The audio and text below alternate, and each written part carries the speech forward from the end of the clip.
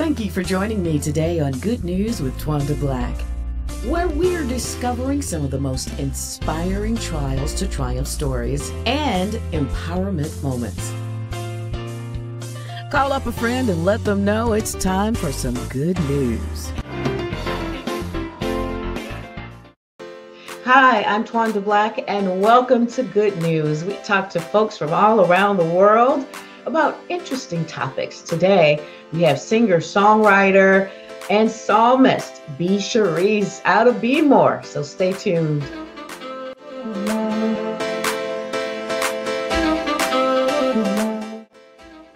Hey, Sherese. Hey, how are you? How are you today? Baltimore in the house. Yes. I'm happy to be here today.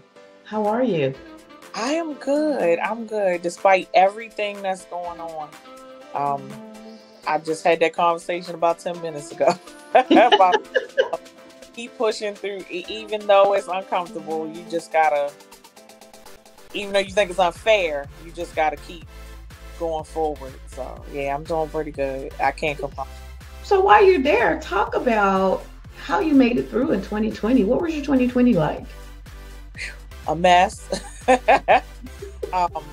Unemployment, people getting sick around us, just everything going on all at once, people dying left and right, and I mean they're still dying left and right. And I actually sit back and think about it, and I was going to get groceries, and when I went to go put stuff in the freezer, I stood back for a second and I said, Lord, you've been sustaining me through this whole thing. I've not gone without. I've not gone without food, shelter, clothing, just basic needs. God has been really showing up and showing out. So I am grateful. I'm really grateful. Amen. Let's talk about your singing career. Did you start singing when you were a little girl? So I started singing when I was running around the house singing when I was 5, and my mom used to play all her records every Friday night. And that's when she told me don't mix gospel with secular music. She said I listen to secular music. She said, but I don't mix it and listen to it at the same time. Mm-hmm. So she would let me listen on Fridays, and then on Sundays she'd pull out all her gospel albums. So she had me singing then. So I sang in my first choir, was an adult choir. She put me in with her at her job, and I sang Walk in the Light. So I started singing then, and then I was in choir in my private school, Arlington Baptist Church School, and from there it went from there to Dunbar High School, where I played in the jazz band, and I sung in the choir, and I played the drums. So wow. Yeah. You're all around good musician, even as a teenager then. It was just fun. I just loved to do it. And that's what I thought too. It wasn't stress. It was, I could just go ahead and just be myself. And that's why I love music so much. You can just be yourself in it and be artistic in it. Yeah. So when did you realize, or I'm sure the Lord had to speak to you on this, about recording and really being out there and ministering and performing? So of course I was doing everything I was big and bad enough to do. And I started singing R&B for a number of years. And I was singing in a go-go band in DC, and I was doing background for different artists, and then I tried to get I had two separate record deals that fell through, and the last one was the last straw because I was sick of the industry, and I quit for 2 years. 2 years I was sick of music. I didn't want to hear music. I didn't want to go to the studio. I didn't want to write anything, and I was just home and working and taking care of my daughter. And next thing I know, my mom passed, and it happened like that. And she always used to tell me, you're not supposed to be singing that. And that's why it's not working out. Ah. And of course, you know how we children are. We don't listen to y'all when y'all tell us what to do. That's right. And it takes a lot. It took for her to be gone for me to understand what I was supposed to be doing. Because I had to draw to God when she passed. Like I was all over the place, and God really pulled me out of that. That's a hurting feeling when your parent is gone. So it was maybe like I was going back to church with my sister, and they would ask me to sing, and I would sing and sit down, and then everybody kept asking me, well, Brandy, you should record something. And I was like, And over time, it took maybe 3 to 4 years for God to even really give it back to me that I wanted to do music again. And that's when I started singing with Juan Santiago and Uninhibited Praise. And it still took 2 years after that for me wanting to be on my own to do it. And that's when I recorded my first single, Undefeated. Yeah. In the midst of all of that, which is really interesting in the career, but I love it because music makes everything great, is that you're a chef. Woo, yes. So talk about how you intertwined. I didn't really understand it at first because I'm like, Lord, you gave me this, like you giving me all these talents that like they all over the place. Like, what do you want me to do?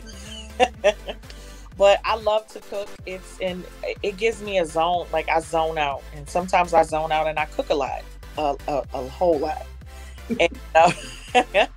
And I quit my job in corporate America, and I went to culinary school because I said I could not sit behind a desk anymore. And I went to culinary school and I graduated.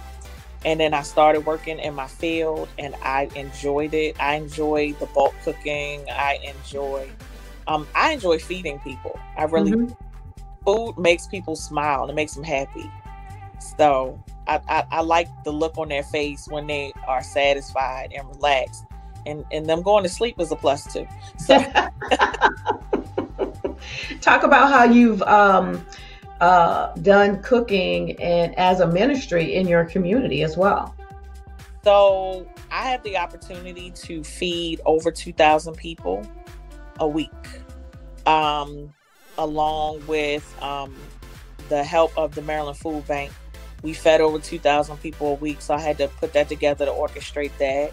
I do things at my church mission where I feed the homeless. Different homeless come in and we help them out there.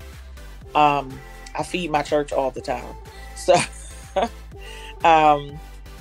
but my goal is to ultimately open up a place where homeless families can come and get a hot meal for lunch and dinner. Because a lot of people don't know. A lot of kids go hungry at night. A lot of parents don't have money. And want them to be able to get a hot meal just to, relax them in the midst of all their all the problems and the drama of life. Yes. So that's my ultimate goal with food, in that aspect. But I don't know if anybody knows, I sing in the kitchen when I'm cooking. Oh yeah, don't we all? We might not sound like you, but we all sing while we're cooking now. Yes. And so a lot of people ask me to, what am I going to do with it? So I am doing a podcast for some soon for some of the recipes that I have, and I will be doing a cookbook that is called Songs and Sayings from Your Grandmother's Kitchen. All right. So how about a cooking show? I'm working on it. I have an idea for a cooking show, and it's a traveling idea. So hopefully I can get around to all of the Black food establishments and go in and introduce them and watch them and help them in what they make. So that's in the works right now. So I'm really happy. Pretty awesome. Yeah. You're doing two things that you love. I mean, that must be heaven. I had to take a leap for a lot of it. A lot of times people are scared. Like, Yes. you're not meant in this world to just work a 9 to 5, pay bills, and die. Like, Right. it's just not it. That's right.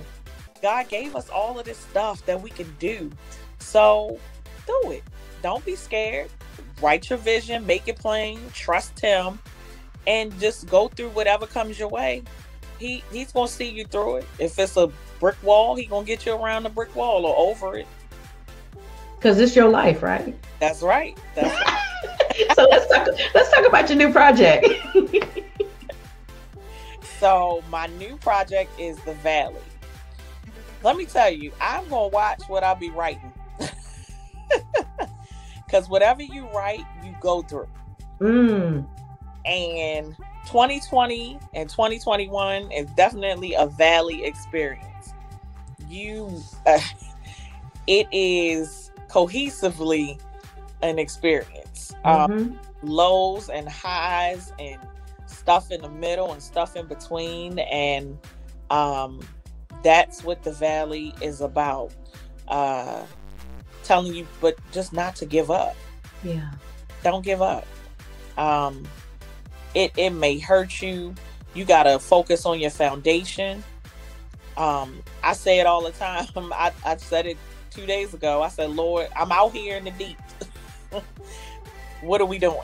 Because if he doesn't lead me and guide me, I'm a mess. So that's what The Valley is about. Long Gone, my new single, is basically about letting go of fear and frustration and stuff in your past.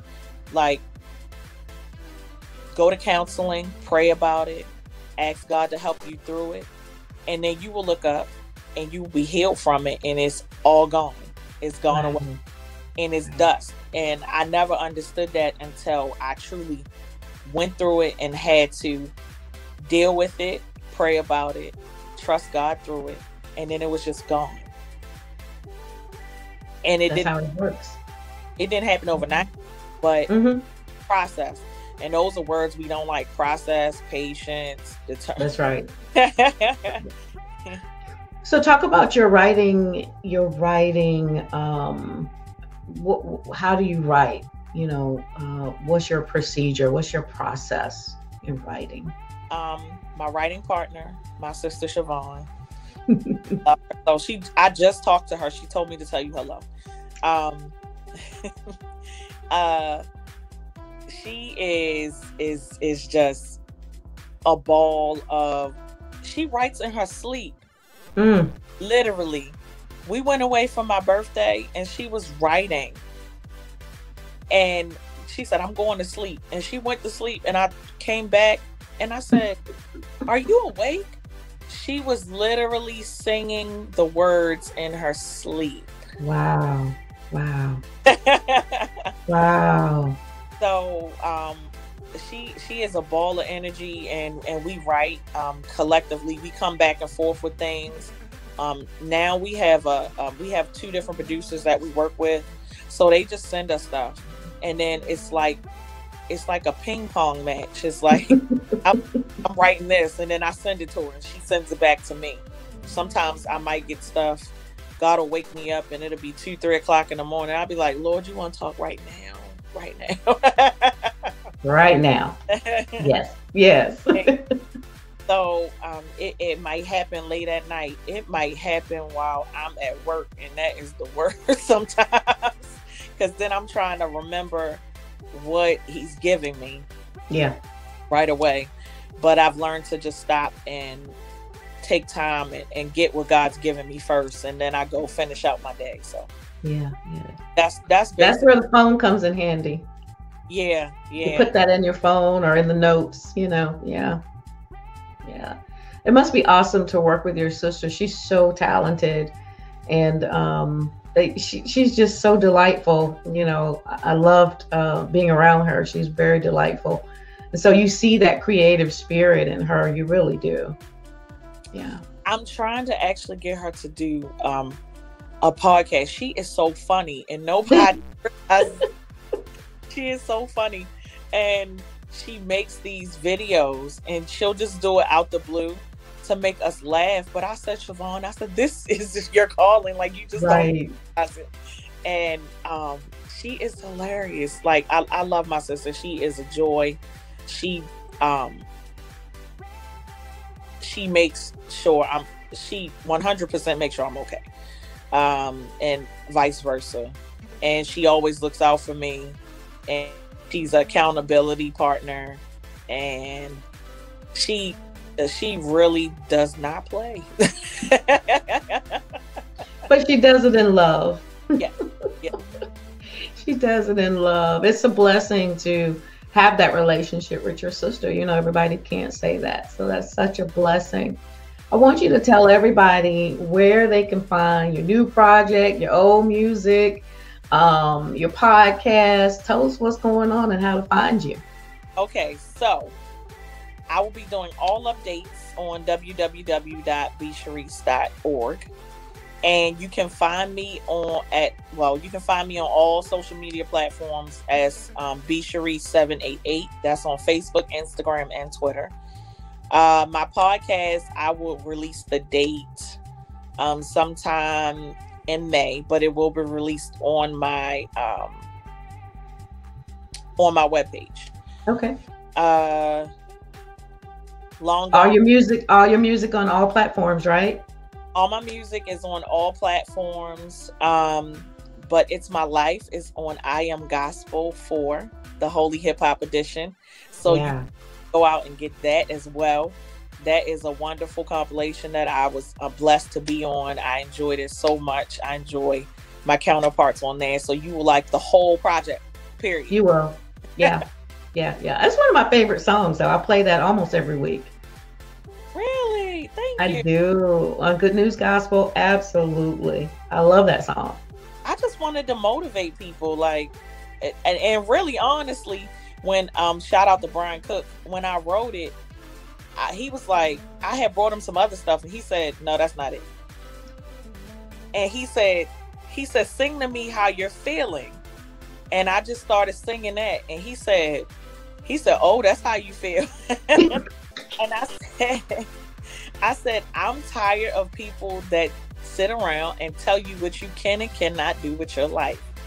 And they won't do it, but they don't want you to do it either. Right. And I'm exhausted with it. So we just sat and we wrote it. And I said, finally somebody gets what's going on in my head on paper. Look, we have enjoyed having you so much today. Ladies and gentlemen, B. Sherese, singer, songwriter, chef extraordinaire. We're looking forward to those shows.